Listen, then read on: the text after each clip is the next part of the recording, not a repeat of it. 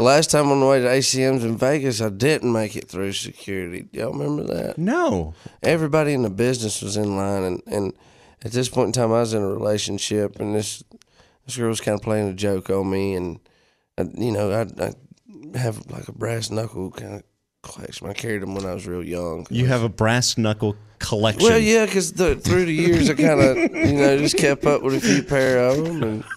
Yeah, Brantley Gilbert collects brass knuckles.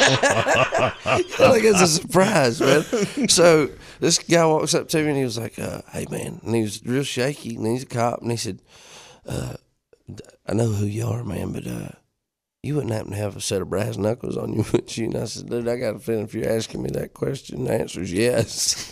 I said, "They're probably in that bag somewhere. If they are, do we need to walk somewhere?" And he was like, "Yeah."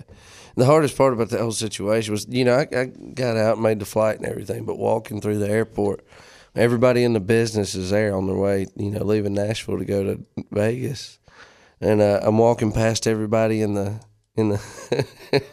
at the gate or whatever, and everybody's kind of looking, and I was trying my best not to laugh because somebody was a little angry with me about it. And, wow. Because it was one of those things like, "Baby, are you okay?"